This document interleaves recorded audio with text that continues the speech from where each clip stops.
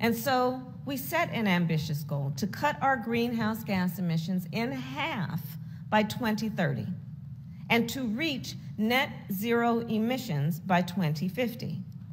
The investment we are announcing today will help us to achieve these goals, and it will do so much more. Because think also about the impact on not only the local economy, not only on an investment in the entrepreneurs and innovators from and in the community, think about the impact on something like public health. When we invest in clean energy and electric vehicles and reduce population, more of our children can breathe clean air and drink clean water.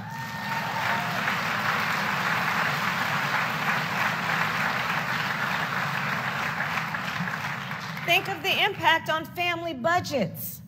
When we help folks upgrade their heating and cooling systems, we lower the cost of electricity, which means lower energy bills for working parents, so they have more money for groceries and home repairs and school supplies.